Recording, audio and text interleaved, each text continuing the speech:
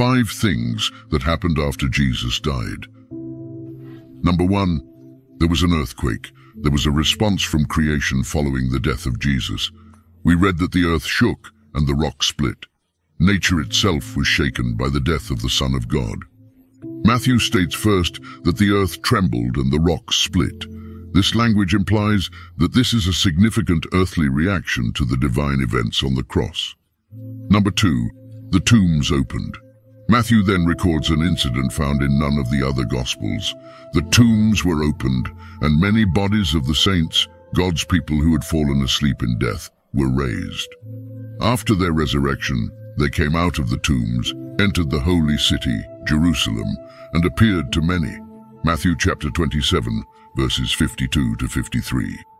Earthquakes can damage tombs as they were carved in stone.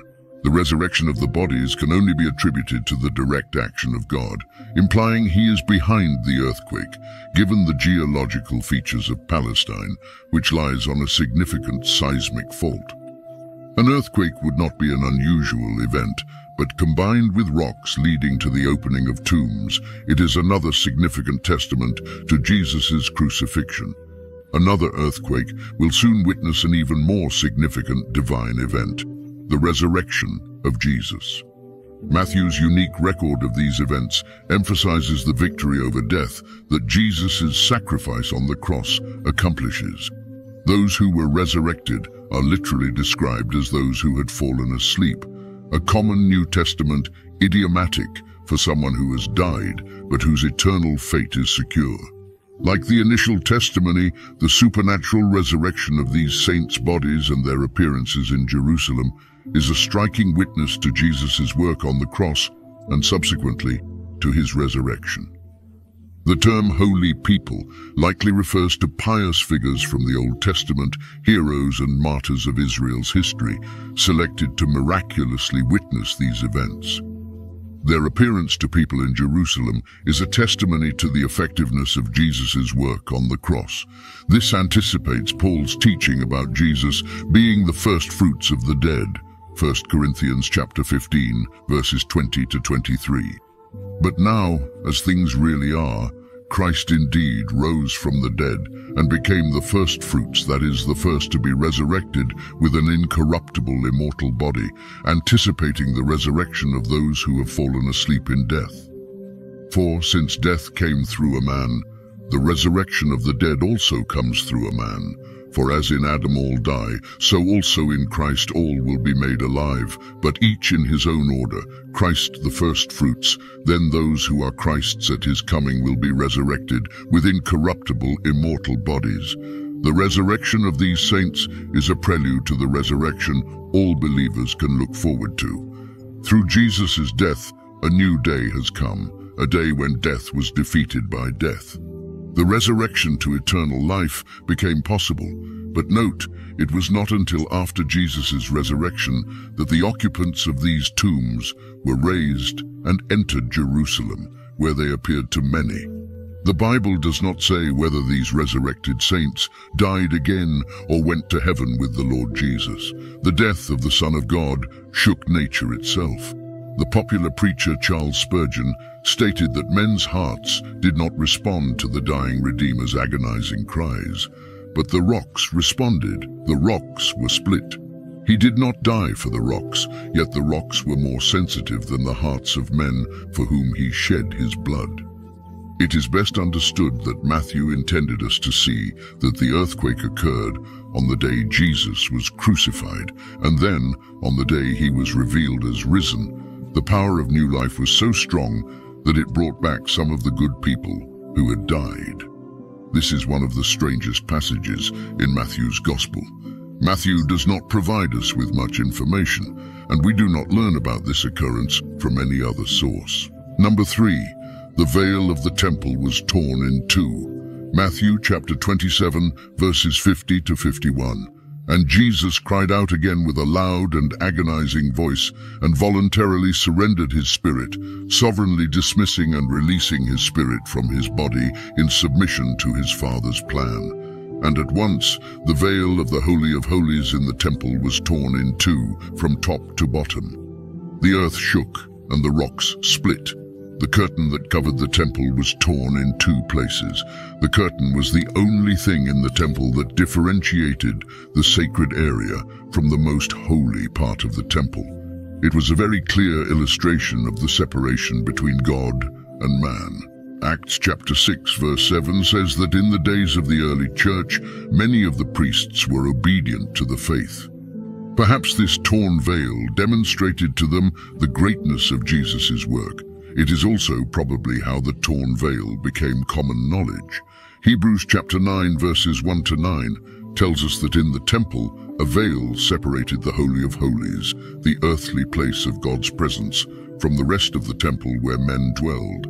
Hebrews chapter 9 verses 1 to 3, indeed the first covenant had regulations for divine worship and for the earthly sanctuary. A sacred tent was set up, the outer or first section, in which were the lampstand and the table with its consecrated bread.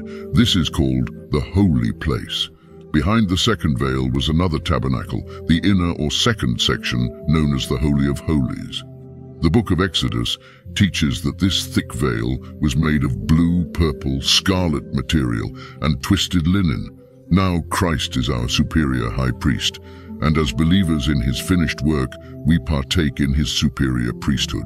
We can now enter the Holy of Holies through him. Hebrews chapter 10 verses 19 to 20 says, "We have confidence to enter the most holy place by the blood of Jesus, by a new and living way opened for us through the veil that is his body." As we look upon this scene, we see an image of Jesus' flesh being torn for us, just as he was tearing the veil for us. The book of Hebrews provides a gloriously detailed explanation of the profound meaning associated with the tearing of the veil. The veil that always hung in the temple served as a constant reminder that sin makes humans unworthy of being in God's presence.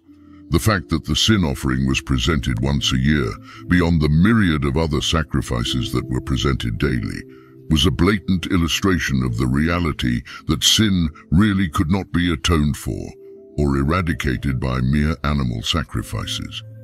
Because of what Jesus Christ did on the cross, the barriers that used to separate God and people were destroyed, and now we can approach God with confidence and boldness. Hebrews chapter 4 verses 14 to 16. Therefore, since we have a great high priest who has passed through the heavens, Jesus, the Son of God, let us hold firmly to our confession of faith. For we do not have a high priest who is unable to empathize with our weaknesses, but one who has been tempted in every way, just as we are, yet he did not sin. Therefore let us approach the throne of grace with confidence, so that we may receive mercy and find grace to help us in our time of need. Jesus' body was torn, and so was the veil, each signifying that now we can boldly approach God. We have a high priest presiding over the heavenly courts to ensure that the believer has full access. At the moment Christ died, the heavy woven curtain separating the two main rooms of the temple was torn by an invisible hand from top to bottom. The death of the Son of God was also accompanied by massive tremors in the natural world, as if there was some kind of emotional connection between the inanimate creation and the one who made it. Number 4, there was darkness over the whole land. Matthew chapter 27 verse 45. Now from the 6th hour, noon, there was darkness over the entire land until the 9th hour. There was a thick darkness over the whole land. Now the scripture was fulfilled, Amos chapter 8 verse 9. And it shall come to pass in that day, says the Lord God, that I will make the sun go down at noon and darken the earth in broad daylight. Often Christ was asked for a sign from heaven, and now they had one, but such that it signified the blindness of their eyes.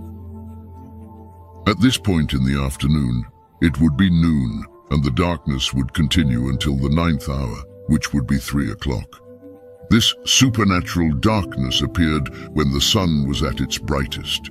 Because the moon was full, it could not have been created by an eclipse, as it cannot interpose between the earth and the sun when it is full.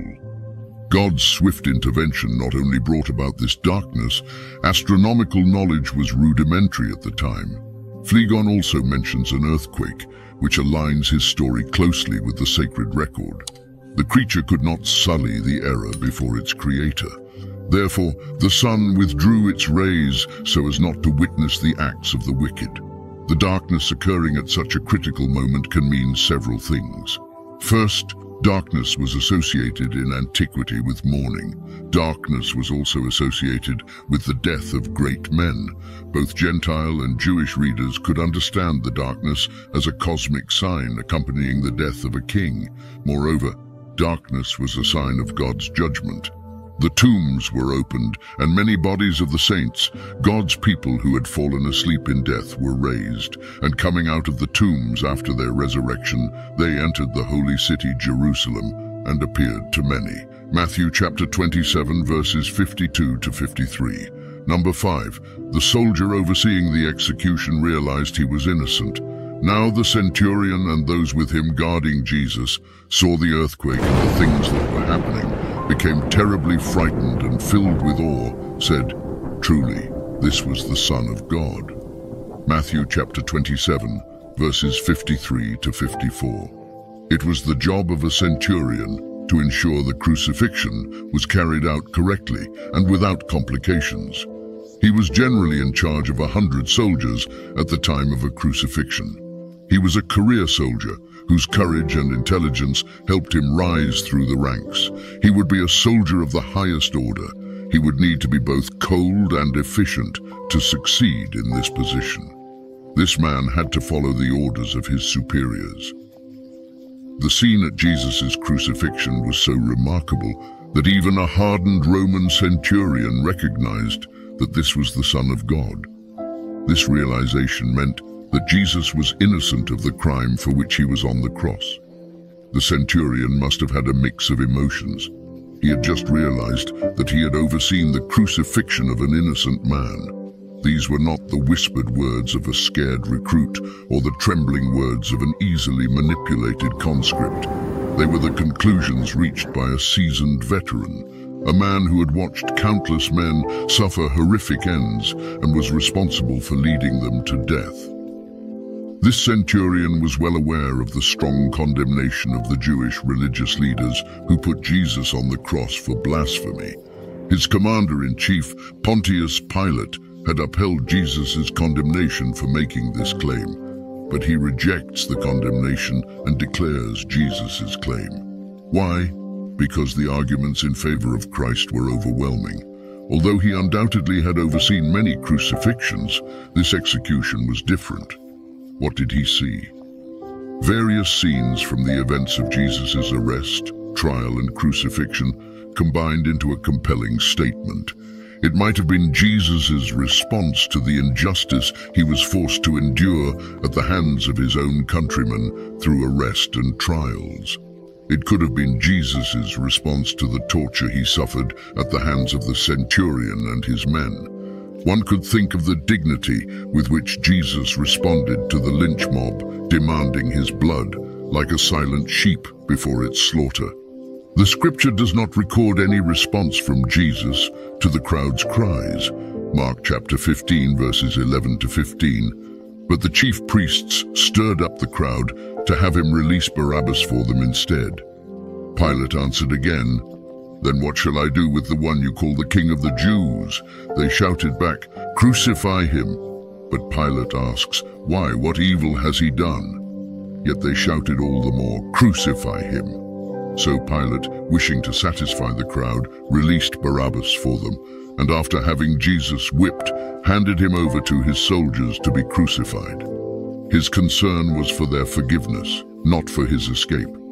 Jesus' mercy towards the people who rejected him and the soldiers who crucified him, including this centurion. His response, "Father, forgive them, for they do not know what they are doing." Luke chapter 23 verses 34 to 39. "Father, forgive them, for they do not know what they are doing." And they cast lots, dividing his garments among themselves. And the people stood by, watching. But even the rulers scoffed and mocked him, saying, "He saved others. Let him save himself if he is the Christ, the Messiah, the anointed of God, the chosen one."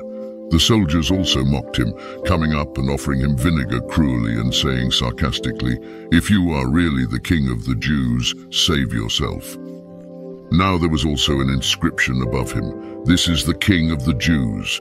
One of the criminals who were hanged railed at him, saying, "Are you not the Christ? Save yourself and us." As they gambled for Jesus' belongings, Jesus' concern was for their forgiveness, not his escape. What a powerful statement. Matthew chapter 27 verses 35 to 36. And when they crucified him, they divided his garments among them by casting lots. Then, sitting down there, they began to keep watch over him to guard against any attempt at rescue. If all this did not convince him, he saw something more: the response of creation. Clearly, the centurion was shocked to witness such a dramatic event during Christ's final hours, especially since he had never seen anything like it before. It had an almost immeasurable impact on him. The centurion saw, heard, and felt all the events of Christ's crucifixion and death.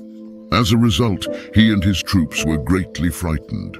Even if the centurion and his group of soldiers had learned to deal with fear, now they were experiencing pure terror. It's this powerful cross and the love demonstrated there that moves hearts, even the hardened, battle-weary heart of a career soldier, from death to life. An old saying goes, "The ground is always level at the foot of the cross." It was so in the 1st century, and it is still today. The foot of the cross is where everyone, poor and rich, finds level ground to kneel and embrace the Christ who died for them. Truly, this is the Son of God. We hear and believe. The journey must not end there. We should have a passion to know him more deeply. May that same desire burn in our hearts so we can honestly know the one who loved us and gave himself for us. One cannot help but wonder how the encounter with Jesus affected the lives of the soldiers. Did they become Christians? The pulpit commentary reports the tradition that the centurion's name was Longinus and that he became a devout follower of Jesus, preached the gospel, and died as a martyr. This is only tradition. We do not know if this happened, but we do know that truth has a way of clinging to a person's heart. The cross of Jesus has the power to change the individual. The centurion started as a Roman officer overseeing a crucifixion, but ended the day recognizing that Jesus was the Son of God. Jesus has already taken the initiative in salvation. Christ died for you. Now it's your turn. Jesus gave his life so that we could have ours back. He died as us, so we could live as him. He not only pleased his Father, but won us as a prize. As humanity's substitute, Jesus suffered the withdrawal of communion from the Father. Terrible as this was, it fulfilled God's good and loving plan of redemption. There are others who consider this a myth, or at best a theological story. These are all unique events that uniformly testify to God's unique acts in human history.